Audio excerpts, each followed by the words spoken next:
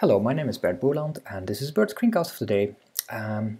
Almost a day because I have been neglecting the screencast for a couple of days, but I'll try to do a regular from now on. Won't work, but every now and then check out this channel and I'll be there.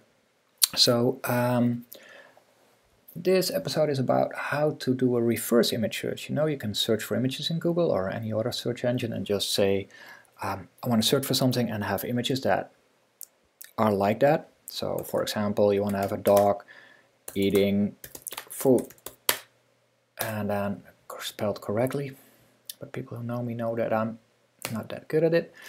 So dog eating food, you go to images and basically you have a lot of dogs eating lots of food.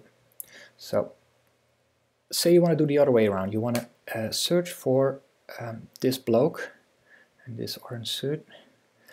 And the moment I have him, I'll do a, say for example, I'll do a screen capture.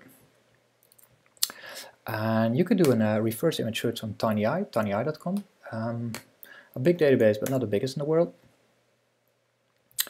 And if you do that, oh, it's waiting for tinyeye. If you do that, you'll see that it finds something on Storify and something on Twitter and something on G+, or at least a sub-site, a rip-off site. Okay, so that's me basically, and that worked out fine because Amy Stefan is really following me. So if you go to that page, you probably find me. If that's what you wanted. The other thing is that you could use Google and do a URL or upload an image. A URL is handy, of course, as well. So if we go again to my, here we go. Yep, there we go. Please open. Yep. And Google will search. Google has a lot more. The images that are like that are kind of colorblind. I think I'm more orange than that. So you have a lot of my Facebook page, my Plus page, my friends pages, my Twitter page. So that's working great. The other thing is, if you do this, you could also do it on an iPhone.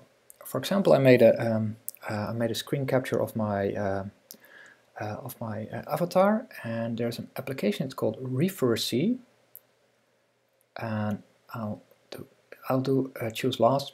It's just the last screencast, last screenshot I did. So, for example, you could do use last. So this is the complete page I did. And it tries to do some automatic smart things, so scraping or at least cropping the images. But I wanted to have this part. Now that's small, but still doable. And there's a watermark in it, but still. So if I want to see this bloke, and I do OK, and I'll do a search, it will probably come up with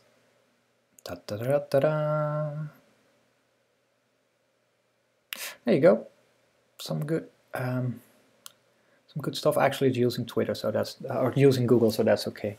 So at least 3 options, and there's also this option. You have browser plugins both for tinyeye and for search images on tinyeye, and as well as search on Google. So there are browser plugins. Look for it in your favorite browser, app store, or whatever. And there you go as well. Then you have the same images as well. So I could do him as well. I presume it's a him. Don't know him, but still, you could search for him. And then you find images like him. First I have to go to this one. Okay, basically that will do the trick. I'll dump the link of Reverse on iOS in the show notes.